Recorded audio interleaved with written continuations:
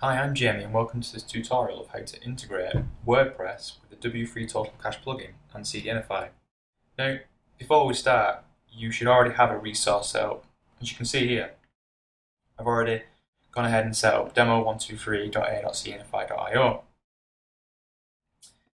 and it should be already mirroring our domain demo123.org. So we'll quickly test that out. As you can see, demo123.a.cdnify.io, and our content's being pulled, being mirrored from the CDN. Now, we'll head back to our domain, and now, although our resource is set up, our assets aren't being pulled from our domain from the CDN. For example, the asset here is being pulled from the origin. So demo123.org / etc. That is coming straight from the origin. And now what we're going to do is we're going to change it so that this asset is being pulled directly from the CDN to speed things up. So the first thing that we're going to do is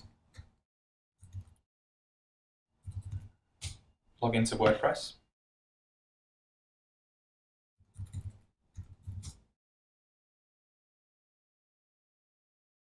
And now we're going to install W3 Total Cache.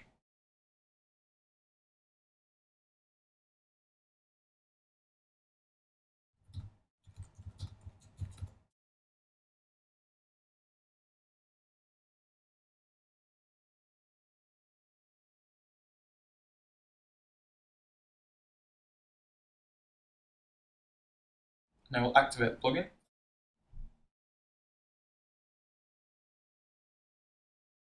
And we'll head on over to the CDN configuration options by going to Performance, CDN.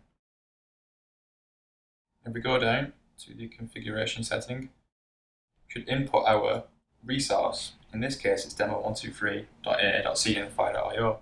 In your case, it could be whatever you've named your resource, kittens.a.cdnify.io. It doesn't really matter.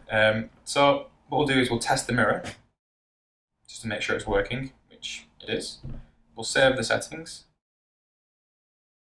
Okay. Now we're going to head back to our domain, demo123.org. Now everything looks the same, but let's inspect our image to see it's being pulled from the CDN. And if we look in the URL, it's actually being pulled from the CDN, demo123.a.cdnify.io. And if you want a closer inspection, view the page source.